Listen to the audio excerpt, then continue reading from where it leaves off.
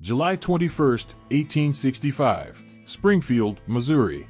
Although duels in the Wild West were truly rare, Wild Bill Hickok and Davis Tutt star in the first documented duel of the American West. Wild Bill Hickok, gunslinger and explorer, is a frequent poker player and is on a winning streak in the middle of a poker game.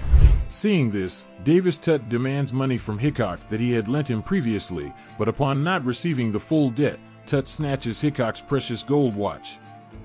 Hickok decides not to confront him at that moment and remains calm to collect his winnings from the game he was playing. But the next day, Tutt parades around town exhibiting the watch.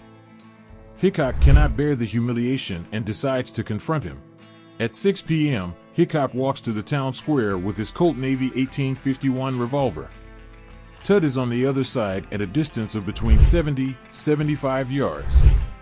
Hickok's Colt Navy is one of the most iconic and popular revolvers manufactured by the Colt Company during the 19th century. Created by Samuel Colt and first manufactured in 1850, its name Navy comes from its adoption by the United States Navy, although it was also popular among civilians and in the Wild West. The six-shot revolver became famous during the American Civil War, as both Confederate and Union forces used it. With a .36 caliber, it fires lead balls of about 9 mm, although some variants were also manufactured in .44 caliber. A single-action revolver, meaning the user had to manually cock the hammer before each shot. Reloading is done by removing the cylinder and placing the bullets and black powder in each chamber.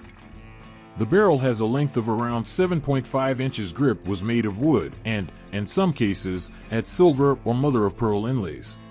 Davis Tutt takes the first impulse and draws. Instantly, Hickok draws his revolver and steadies it on the opposite forearm. They both shoot at the same time. Silence falls over the witnesses in the town square in Springfield. Tutt has missed, but Hickok has hit his mark. Tutt's body bleeds on his left side and collapses. Some manage to hear his last words, "Boys, I'm dead." Hickok and his Colt Navy Model 1851 have survived, but not for long after, as on August 2, 1866, James Butler Hickok, called Wild Bill, falls dead from a gunshot to the back in Deadwood by a former poker opponent.